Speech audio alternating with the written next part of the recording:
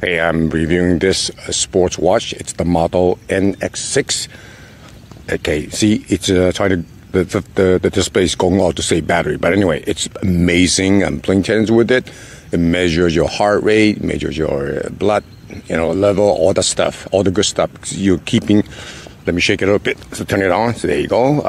It's great. It's lightweight, and the thing I love the most is compared to other smartwatches that I've had over the years, the display face tend to be small. And again, I don't know about you, but I hate watches with displays are so tiny. It's hard to read.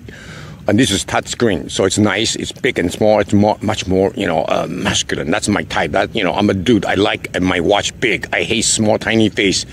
Especially almost like close to kids' smartwatch display. I hate that. But anyway, I don't know about you, but I love big one. This is one of the largest display I came across.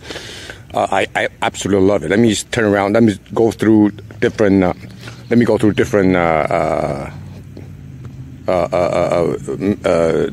Other thing that you can measure. Okay, sorry about.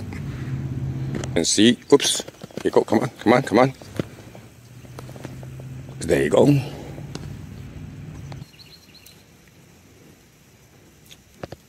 So you can see there's different. You can slide over. Oops. There you go. See here. He said that's display. I'm gonna go that. There's messages, weather, music.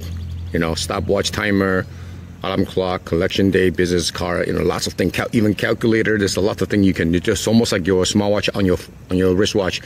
And because the display is bigger, it's so much better. Okay, I highly recommend it.